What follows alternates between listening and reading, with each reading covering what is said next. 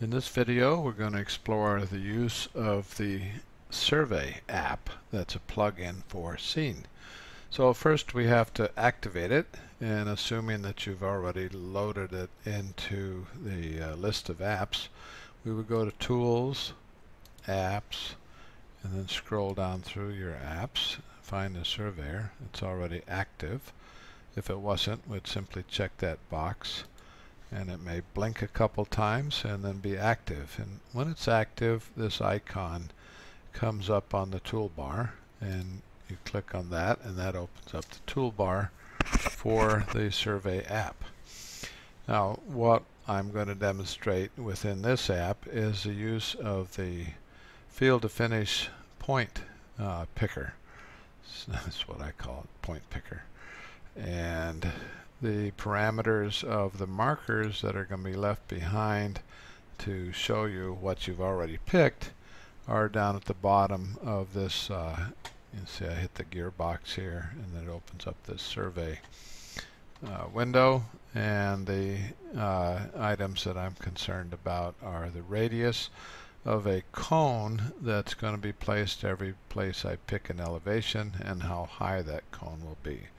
So I'm happy with 2/10 at the top and a 1 foot high cone. So now we click on the tool to activate it, and you can call whatever you want to call in your field to finish list of descriptors for the points, the same way you would in the field. You describe what the point is. In this case, I'm going to follow the top of curb, and I'm going to start at point number 5,000 just for fun. Okay. Now make sure that this shows Z is not checked, because if that's checked, it's going to slow the whole process down trying to put graphically the elevation on your screen, and you don't need to do that because it's going to store all that information, and you're going to export it to either an Excel or a ASCII file. So let's hit OK, and we will zoom in. I'm in ortho view, and if you want to change your view, you would go to this little icon up here with the window, with the eyeball, hit it, and you would pick ortho instead of perspective. I like ortho better because everything's the same scale, and I can navigate a little better in that. So I'm going to just use my center wheel and zoom in, and I'm going to hold the center wheel down and pan and come down onto this curb location here. And I'm going to start with this curve. There's a little something broken out here, it looks like. Anyway, we can zoom in as much as you need to be sure that you're shooting the top of curb. And if you want to take another little look at it, hit the radius button here for a pivot point and drop that someplace near where you're working, and then using the left mouse key you just grab onto the scene and turn it, and look at the way the curve is shaped so that you're satisfied you know what you're doing. And here's this little area that's broken out, so we'll probably ignore that like we would in the field anyway. So alright, here's where we're going to start, and we have TC loaded in the field to finish, and if I hit my shift key once, it brings up another window which automatically puts a space between the TC and whatever I type here. So in our field to finish, the TC space BC is the beginning of a curve. I hit OK, and I'm going to select this point right here. So now you see this little cone that I told you about, I guess it's the radius of the top of the cone and the height.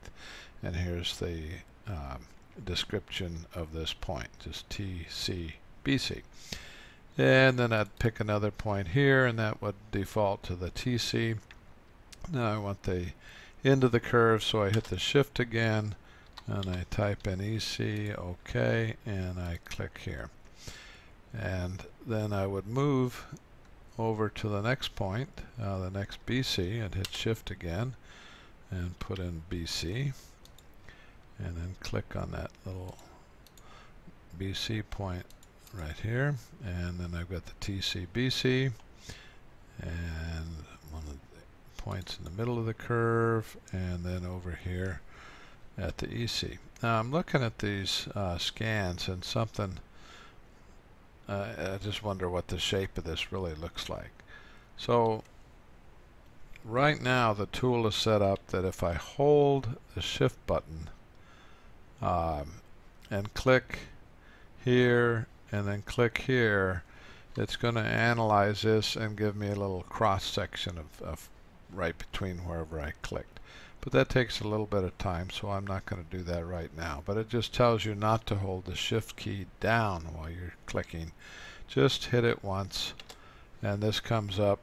Just hit it once and release, and then put in your next description and click on that, and then we've got the EC, and then we've got a nice long tangent here, and we can put something in the middle if we want.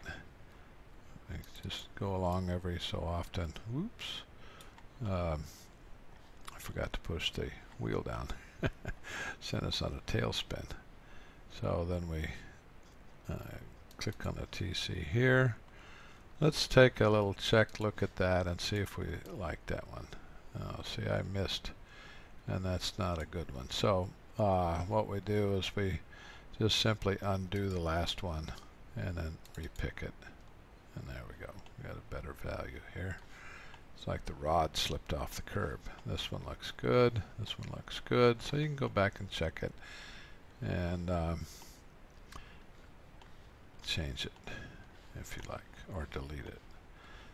And so we're getting here to the end of this curb, and we'll take another radius point here and take a little better look at it, and you can see that the curb, where does it go? Looks like it's diving down in here. Looks like there may have been an old driveway in here, so we'll just click on this one here. But I don't like that because I wanted to put on there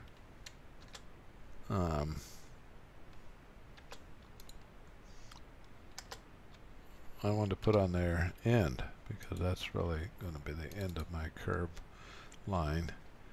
And then you see it starts again here. So if I hit shift and I'm going to put begin, because that's going to start a new curb line, then I just go about my merry way here, and we've got another little, let's check this one here. We'll grab another little radius point here and look at the curb, and you see there's another curve here. So we're going to hit the shift and put a BC, okay, and click, double click that is, and click in the middle, and then we're going to go to the EC and click on the end of the curve, which I'm going to pick as being right there. Oops. Huh. Oh, I got to put EC. Sorry.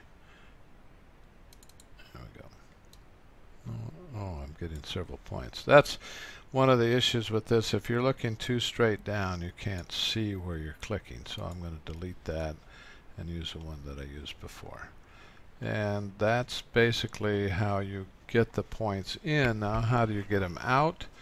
We're going to go up here and undo this tool, and then we're going to use the export, and I'm going to export it in a point number, northern, easting, elevation, and descriptor. So I like that, and I could transform this if we had clipped off the state plane coordinates and cut off the last 3 digits, or the first 3 digits. We could put them back in here if we wanted, and we can do the same with the elevation. So then I'm going to save this someplace, and I'm just going to put it on my desktop, and we're going to call this just points, and we can call it points 1, and we're going to hit export. It did that successfully, and it brings it right up into where we are. Now I don't want to have this in Excel. I want to rename this, and I want to put it into a TXT file, because that's the way I like to look at it, and it simply changes it into a text file, and here you are. We have the point numbers, we have the northing, the easting, the elevation, and the descriptors. So that's the end of this show.